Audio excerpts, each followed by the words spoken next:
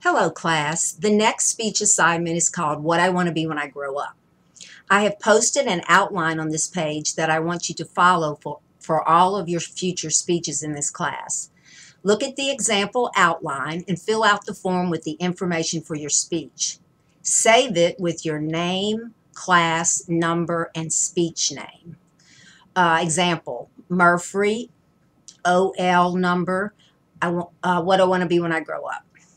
Then upload your outline to the assignment page.